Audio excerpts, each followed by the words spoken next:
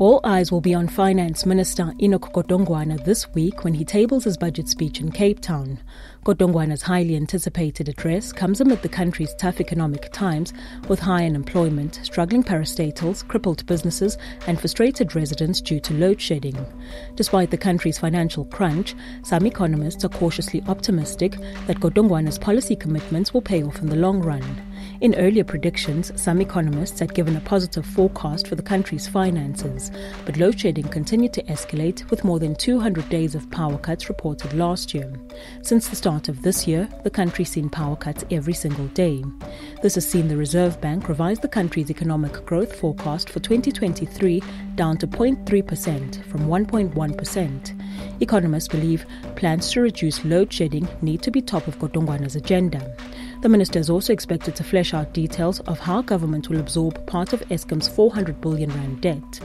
But Eskom is not the only state-owned company facing financial difficulties. The growing problems at Transnet are also affecting the mining industry's ability to export bulk commodities, impacting the country's economy. While Treasury is cautious about dishing out bailouts to failing SOEs, Godongwana has called for the parastatals to develop and implement sustainable turnaround strategies, adding strict criteria would be followed to fund failing parastatals this year. The budget speech also comes at a time when South Africans are faced with rising costs of living.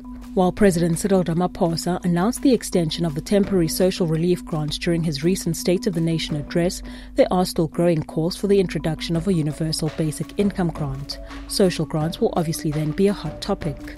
South Africans also want to know how much more taxes they'll be expected to pay. The big ones to look out for are the fuel levies and excise taxes. The bloated public service wage bill is expected to remain a contentious issue for government as some unions amplify their calls for higher wages. Overall, National Treasury admits it has the difficult task of striking a balance between competing national spending priorities and limited resources.